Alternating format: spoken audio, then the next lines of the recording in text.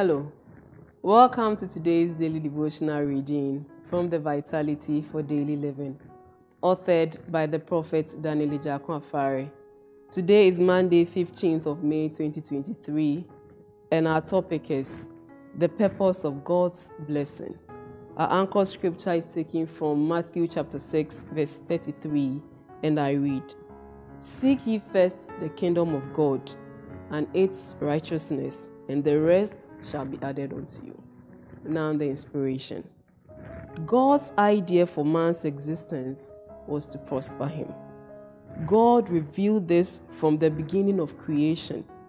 God gave man dominion over poverty by enabling him to walk in surplus and excess in every area of his life. Genesis chapter 1, verse 26 to 28. There is an ultimate purpose or a fundamental reason for every success or prosperity. God blesses us so that we can abound together unto every good works. The great works here refer to the kingdom business of God. Written in Matthew chapter 6, verse 33, "Seek ye first the kingdom of God and its righteousness, and the rest shall be added unto you." The rest here means good health, financial sufficiency, material wealth, and all that pertains to life and godliness shall be added unto you.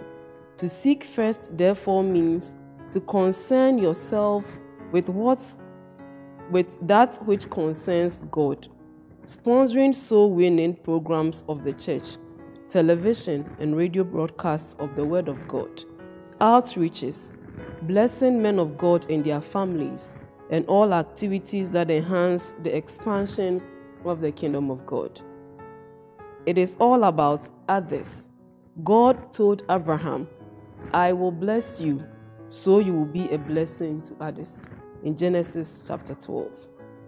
As the seed of Abraham, and for that matter Christians, there is nothing we do with our wealth on earth that can credit our accounts in eternity, except that which concerns the kingdom of God.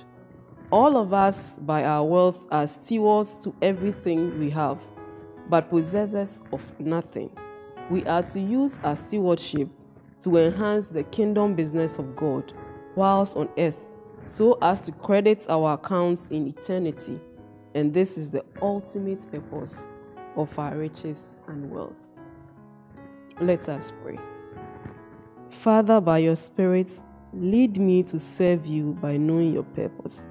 May I not be ignorant in serving you. In Jesus' mighty name, amen.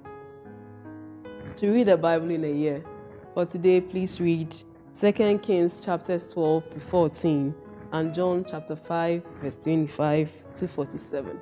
Thank you, and God richly bless you.